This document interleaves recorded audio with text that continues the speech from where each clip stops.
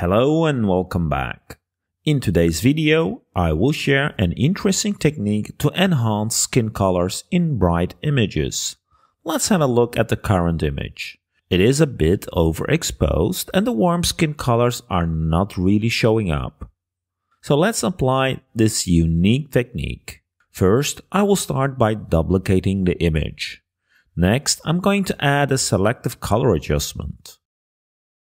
In the selective color adjustment, we are going to reduce the reds, increase the yellows, and with the neutrals, slide all the sliders to the max values.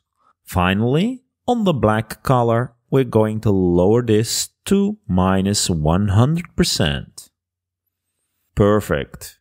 As you see, this kind of selected all the skin color. Next, I'm going to change the blend mode of this level adjustment to exclusion. By applying the exclusion blend mode to the levels adjustment we just created, the skin areas are inverted without affecting the other areas. Interesting, isn't it? Now I'm going to apply an invert adjustment on top of it. This will get back the adjusted skin colors and make the rest of the image black and dark, which is exactly what is needed to blend in the adjusted skin colors in a minute. Excellent. I'm going to add a curves layer, which we will use later. With the curves adjustment, we will be able to control the brightness of the image later on. Now it's time to group all the layers we added. Once I have my group, I'm going to set the blend mode of it to color burn and adjust the blend range, so it will mainly affect the highlights.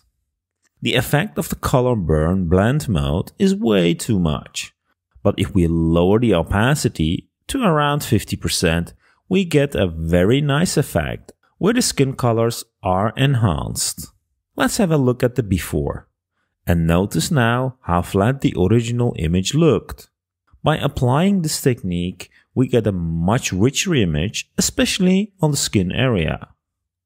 Because of the color burn blend mode, which is part of the darken blend mode group, the image in most cases will become darker. But with the help of the curves layer we added earlier, we can correct this.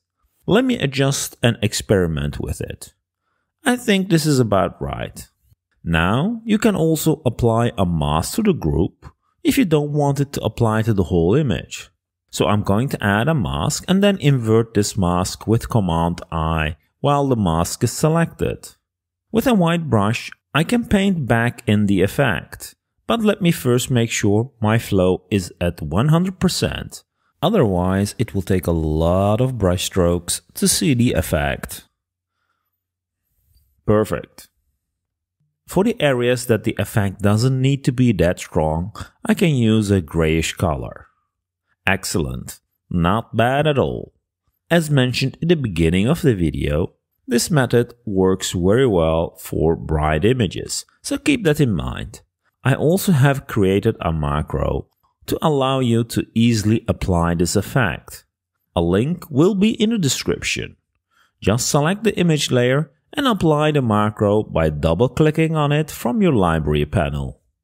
The macro will repeat the steps I showed earlier and group them with the color blend mode and the blend ranges applied to it. Pretty cool, isn't it? Let's quickly look at some other images by applying the macro to them, which makes it very easy to apply the effect. Awesome!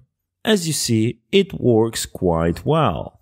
Here's a cool trick which you can use on darker images. After applying the macro or the steps, instead of using a color burn blend mode for the group, we can apply a divide blend mode. This will brighten up the highlights, but the effect could be too strong with 50% opacity, so probably we need to dim it down to around 20%. While we're at it, here is another cool trick. I will first set the group opacity back to around 50% and then change the blend mode of the curves layer in the group to exclusion. After this change, we need to change the blend mode of the group to color dodge and if needed, lower the opacity. Pretty awesome. We have given a bit more shine to the skin areas. As you see, using this technique, we can apply various types of effects, which mainly targets the skin areas. I hope you found this video interesting, and if you did, please don't forget to hit the like button.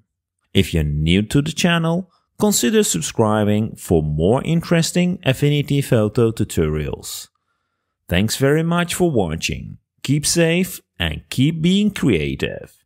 Until the next video.